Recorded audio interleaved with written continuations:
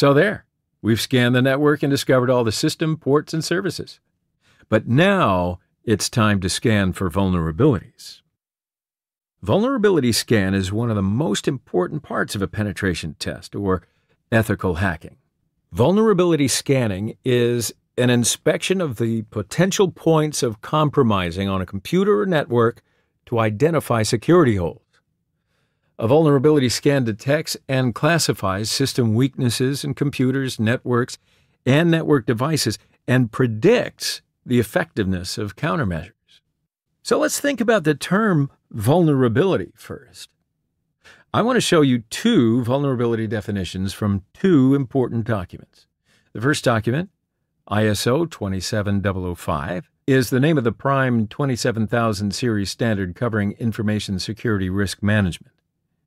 The standard provides guidelines for information security risk management, ISRM, in an organization, specifically supporting the requirements of an information security management system defined by ISO 27001. So according to ISO 27005, vulnerability is a weakness of an asset or group of assets that can be exploited by one or more threats. The second document is published by NIST. That's the National Institute of Standards and Technology. NIST is a measurement standards laboratory and a non-regulatory agency of the United States Department of Commerce. Its mission is to promote innovation and industrial competitiveness. NIST has very good guides about cybersecurity, so if you're cybersecurity personnel, you should definitely keep your eyes on NIST. So according to NIST, vulnerability is a flaw or weakness in a system, security procedures, design, implementation, or internal controls that could be exercised, accidentally triggered, or intentionally exploited, and result in a security breach or a violation of the system's security policy. Let's see the basic vulnerability detection methods. By looking at an application's banner information, or by obtaining version information of the application, it is possible to know about potential weaknesses in that application. The weaknesses found in certain versions of the applications are detected over time, and this information is collected in vulnerability databases. By looking at these databases, you may have information about whether there is a weakness in that application. Now, protocols used by the application in communication with a client may have vulnerabilities. In this case, the application can be exploited. A weak encryption algorithm in communication is an example. The vulnerability scanners send different types of packets over the network. It examines the behavior of the service against these packets and examines whether these behaviors are similar to the behaviors of the vulnerable services. Wrong configurations may cause vulnerabilities and weaknesses.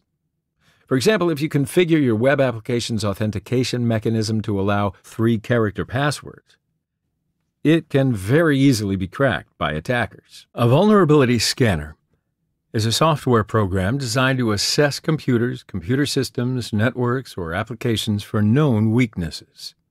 In plain words, these scanners are used to discover the weak points or poorly constructed parts.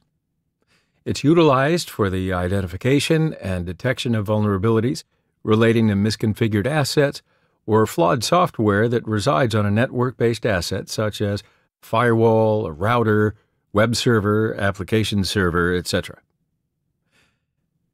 There are a lot of vulnerability scanners.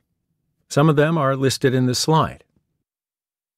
We have seen Nmap in previous lectures as a network scanner, and we also learned that with the help of Nmap scripting engine, NSE, it's possible to use Nmap as a simple vulnerability scanner. Nessus is one of the most popular and capable vulnerability scanners. We'll see it in detail in the next lecture. Microsoft Baseline Security Analyzer provides a streamlined method to identify missing security updates and common security misconfigurations. It's only for Microsoft systems, and we have to say that it's not an overall vulnerability scanner at all. But no matter what, if you have Windows systems in your network, it would be better if you used Microsoft Baseline Security Analyzer. Nexpose is a commercial tool developed by Rapid7, which are the producers of Metasploit framework. It is a vulnerability scanner which aims to support the entire vulnerability management lifecycle, including discovery, detection, verification, risk classification, impact analysis, reporting, and mitigation. It integrates with Metasploit for vulnerability exploitation. OpenVAS is an open-source vulnerability scanner that was forked from the last free version of Nessus after that tool went proprietary in 2005. Saint is a commercial vulnerability assessment tool. Like Nessus, it used to be free and open source, but is now a commercial product. Unlike Nexpose and QualisGuard, Saint runs on Linux and Mac OS X. In fact, Saint is one of the few scanner vendors that don't support or run on Windows at all. GFI LandGuard is a network security and vulnerability scanner designed to help with patch management, network and software audits, and vulnerability assessments. The price is based on the number of IP addresses you wish to scan. A free trial version up to 5 IP addresses is available. QualisGuard is a popular code-based SAS, Software as a Service, vulnerability management offering. Its web-based UI offers network discovery and mapping, asset prioritization, vulnerability assessment reporting, and remediation tracking according to business risk. Secuerity PSI, Personal Software Inspector, is a free security tool designed to detect vulnerable and outdated programs and plugins that expose your PC to attacks. Attacks exploiting vulnerable programs and plugins are rarely blocked by traditional antivirus programs. Secuerity PSI checks only the machine it is running on, while its commercial sibling, Secuerity CSI, Corporate Software Inspector, I know what you TV fans are thinking. Anyway, that scans on multiple machines on a network. So, a vulnerability database is a platform aimed at collecting, maintaining, and disseminating information about discovered vulnerabilities targeting real computer systems. The database will customarily describe the identified vulnerability, assess the potential infliction on computer systems, and the workaround required to desist a hacker. Now, here are the most known vulnerability databases. Open-sourced Vulnerability Database, OSVBD, was an independent and open-source database. The goal of the project was to provide accurate, detailed, current, and unbiased technical information on security vulnerabilities. The project promoted greater and more open collaboration between companies and individuals.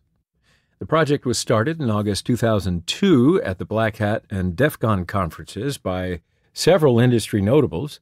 On the 5th of April, 2016, the database was shut down, although the blog will continue. The National Vulnerability Database is the U.S. government repository of standards-based vulnerability management data represented using the Security Content Automation Protocol, SCAP.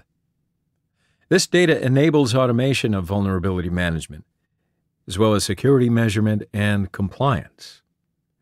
NVD includes databases of security checklists, security-related software flaws, misconfigurations, product names, and impact metrics.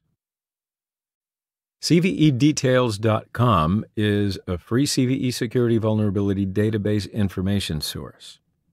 You can view CVE vulnerability details, exploits, references, Metasploit modules, a full list of vulnerable products, and CVSS score reports, and vulnerability trends over time. CVE, Common Vulnerabilities and Exposures, is the system that provides a reference method for publicly known information security vulnerabilities and exposures.